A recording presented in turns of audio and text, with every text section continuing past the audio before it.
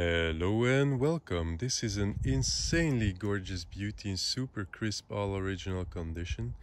This is a Cartier Santos Galbee date, reference 1176921 or something like that. Check the title. And it's in amazing all original condition. I bought it from the first owner who bought it new in 1987.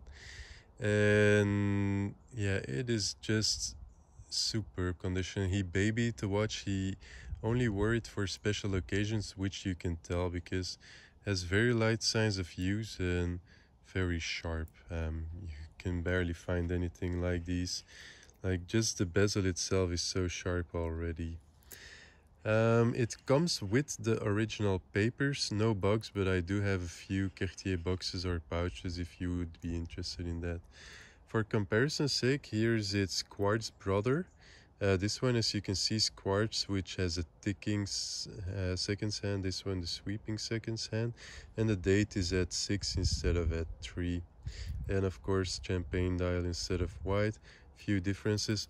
Also, the most important difference is the thickness. Quartz, of course, a lot thinner than an automatic because of the automatic rotor assembly. Anyway, this watch, it's a men's size. It's 31.5 millimeters width without the crown, so like until here something. And yeah, just incredible. Like it's really hard to keep my eyes off. But yeah, you really never find anything as sharp as this.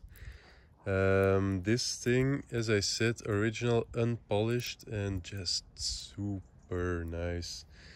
You can get it refinished to be like new, but well, I would just keep it as is. It is really stunning. There's a few light marks, however they are really soft and you don't really see them as much in the flesh as in video and on pictures.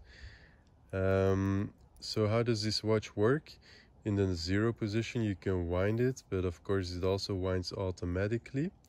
In the 1 position you've got a quick set date. In the 2nd position you've got the time setting. Let's pull the crown.